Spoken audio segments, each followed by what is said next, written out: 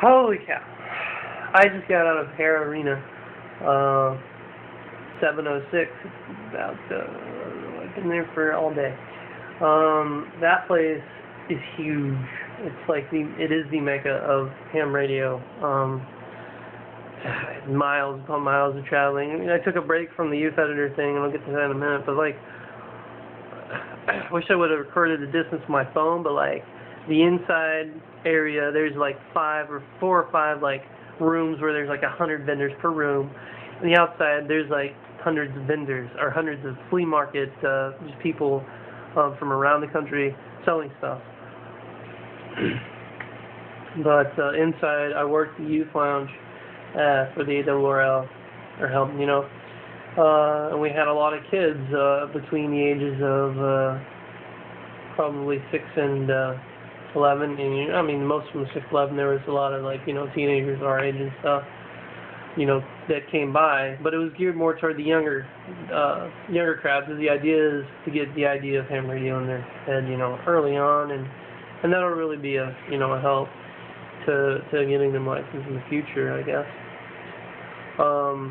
And you'll see pictures on my Twitter feed, and I'll have pictures up somewhere else, I guess, later on. I guess Picasso, no, Flickr. Oh, I have a Flickr, and they're in Zero SFC.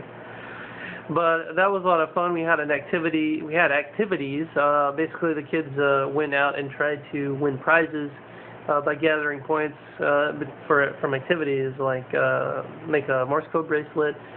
We did a couple little mini fox hunts, like real fox hunts inside. You could learn Morse code, basically have a sheet with Morse code on it and tap out like your name, some letters and stuff like that. I don't know, what else was there? Scavenger hunt. There was hula hoop and recite the phonetic alphabet. And you'll see a video of that, I think. No, I don't know. But a lot of little activities for the kids, and they really loved it. You know, they had a lot of fun. There was, you know, they all made friends, and apparently there's the group of them come back, you know, every year. So, so that was the youth lounge, and so I walked around. I bought these Jetstream antenna ham sticks for Dan. Like I said, I've got 6 meters, 40 meters. 80, or this is 10 meters, and this is 80 meters.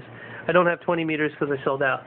These were each for $14 a piece, so $60 bucks, or except for the 75 meter one that was 60 or 18.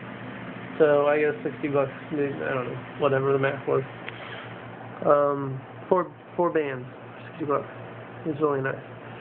I'm gonna go get those put on. I'm gonna get them out tomorrow, and we're gonna eventually get those put on your PT Cruiser. It'd be nice. But everywhere else, like I was just like, it's just so much stuff, so many people, so many vendors, so many flea markets, and just so many people, so many ham. It's just amazing. But you know, tonight I've got a dinner to go to, and I've got like this nighttime pizza party to go to, and it's just, you know, it's not ending until Monday. Until Sunday night, I guess. So that's about it. I'll see some of you, and see you tomorrow. Peace.